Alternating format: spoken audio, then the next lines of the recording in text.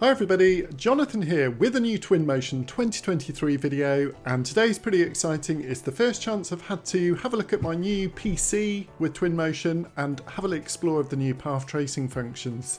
So the previous videos you will have seen were done on my Mac, and I'm now basically looking forward to trying out the new path tracing on my beast of a PC. So I think you'll be blown away by the image quality and both the speed. So let's get into this video, and thanks for watching as ever. If you're new around here, please do subscribe and like the video, it really helps. But let's get into this, and I've got lots more videos planned soon. So thanks for watching, bye bye.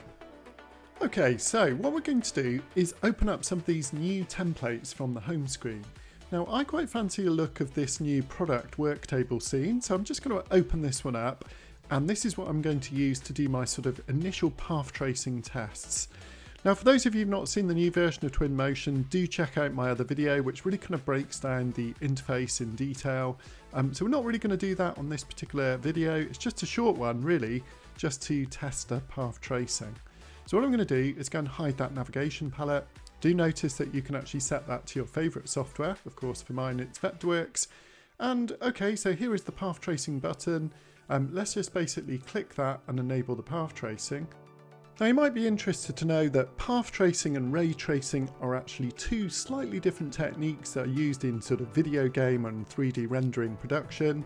Basically, path tracing is what they call a Monte Carlo technique and uses the computer graphics to produce three-dimensional images and accurate global illumination. The approach involves integrating all the illuminations reaching a single spot of an object's surface.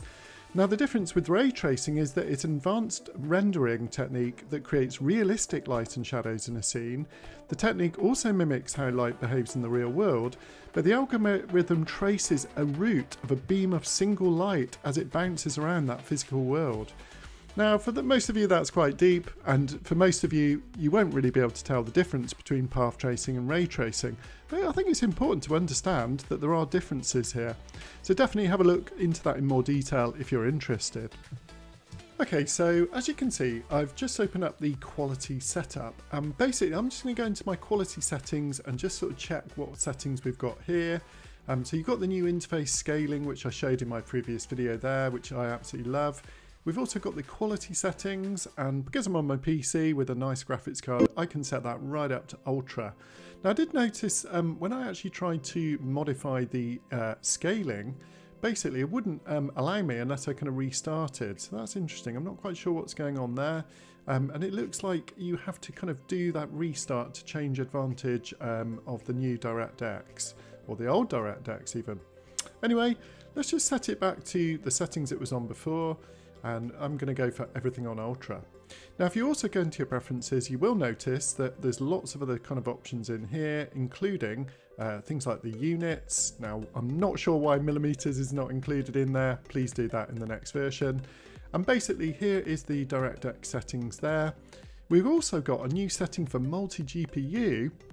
So that means I think if you've got like 2 GPUs with an SLI bridge, basically you can manage the sort of power of both of those graphics cards. Now here we are in the path tracing settings themselves. Now one little tip that I would give you is definitely to change the presets of the low and maybe even the medium to quite low, so that when you're working you can actually work kind of really rapidly in low settings with the path tracing basically interacting, and as soon as you click R you'll notice the path tracing sort of comes on. So there's a little preview button up there, and when the tick is on, that means that basically it's finished the path tracing. You can see I can almost work in real time and get a really pretty good impression. Obviously you get a little bit of that kind of graininess that you would expect before it kind of completes the rendering. But basically, yeah, this is absolutely awesome. I'm able to work almost in real time using the new path tracing in low and possibly medium settings now. Now, the speed of path tracing is going to be determined by both the settings, but also the power of your GPU. But look at the quality of this image. I'm super impressed. It actually looks absolutely incredible. I'm not sure who made this scene, but all credit to them. I really like the new pop-up of the media tab, and you can see down at the bottom we've got a few different kind of views here. So what I'm going to do is actually keep that original one and duplicate it and just make a few sort of tweaks of my own as we go through this sort of process. So when we pop up the scene panel, you can see that we can now adjust all those render settings all in one place, both for the real time, but also for the path tracing as well. So this is absolutely a very nice improvement.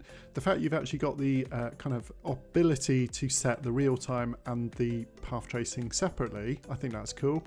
And then basically we can actually go through to the quality of the image.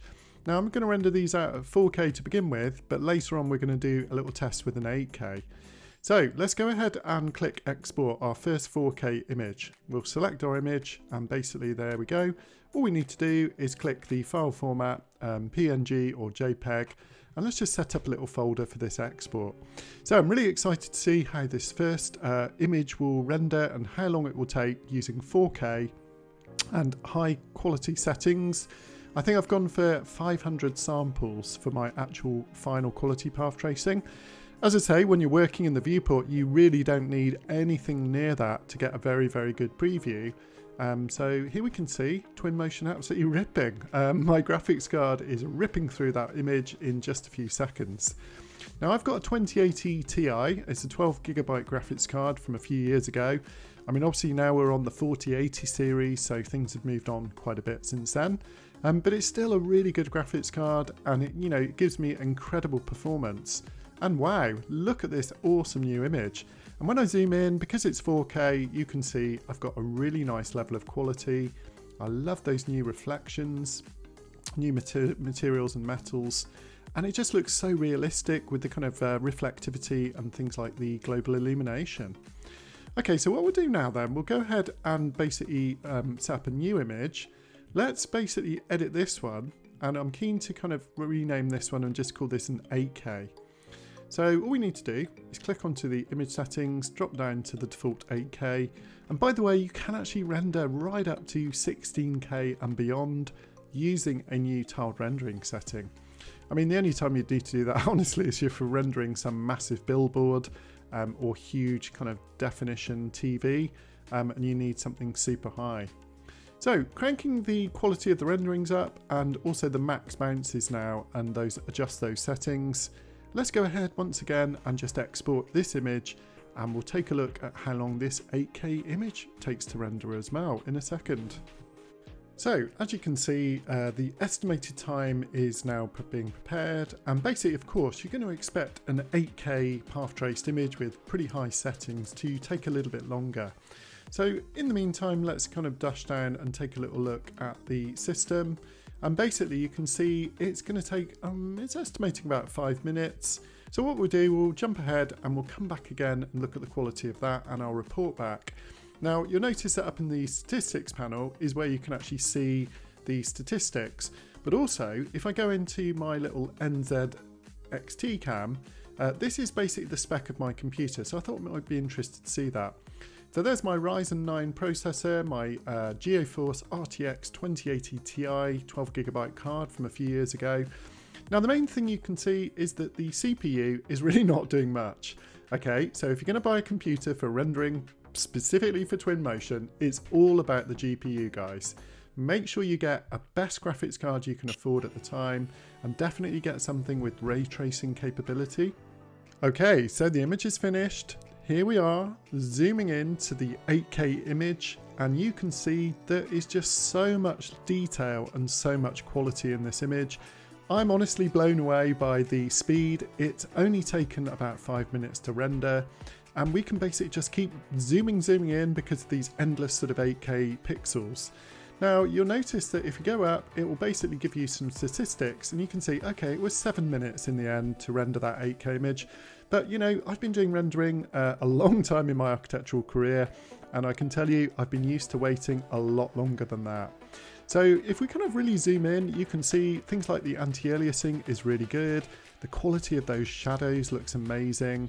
The colour production and the global illumination, and oh my goodness, these reflections that you get with path tracing. Okay, so that was actually the 4K image. Now let's look at the 8K image and see if we can see the difference. And wow, we can. When we zoom in, you can really tell with that amount of extra pixels and that sort of extra anti-aliasing and the crispness that you get. Those reflections and global illuminations just look absolutely stunning. I mean, this really is a really great scene, and I'm very, very impressed by the quality that I'm seeing here.